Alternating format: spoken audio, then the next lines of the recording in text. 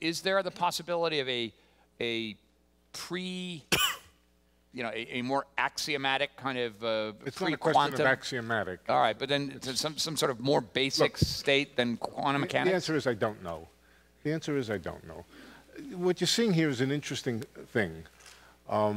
First of all, I would say it should be clear that this whole holographic story is the most radical thing that has happened to our understanding of space, time, matter, since the invention of quantum mechanics and relativity. It is really something very, very different. Where is it going? What is it going to explain? How do we explain it? Incidentally, we all agree largely on what we've said up till now. And you'll find that in physics in general, probably in science in general, at any given time there are those things which have been made into established science that people agree on, and that subset they will tend to agree on unless they're screwballs and outside the mainstream of the community. But that once you go past that, once you go even just a little bit past what we really know, you'll start finding it becoming a very, very human subject. A subject with, let's put it this way, good physicists are as variable as snowflakes. Every single one of them is different. Every single one of them has a different perspective.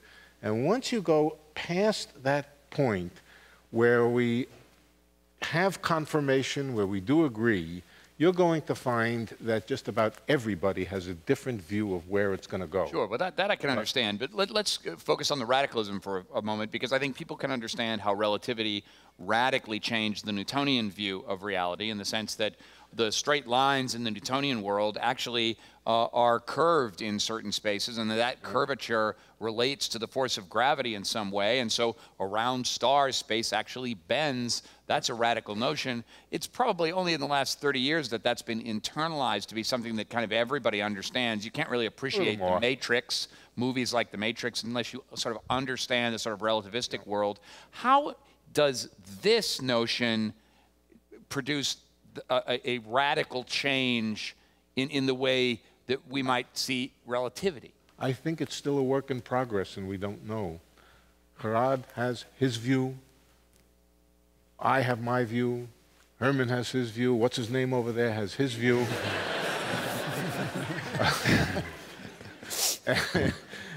But I tell you, if you go out of this room... It'll come to you. It'll come to you. But you go 2 blocks outside of this room, there's a lot of people who have no view. Yeah, a lot of people have no views. Yeah, absolutely no view. But my own view is not all that different than my colleague over here. It's not that I think there's going to be some deterministic theory that's going to underlie quantum mechanics. I think it is going to inform how we think about quantum mechanics very deeply, and it's going to change in an enormously big way the way that we think about quantum mechanics. That I am sure of.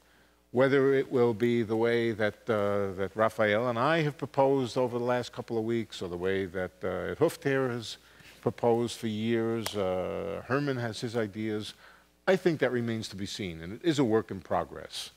I think there will be progress on it. I think when we come back here, maybe not next year, but 5 years from now, there will be more knowledge.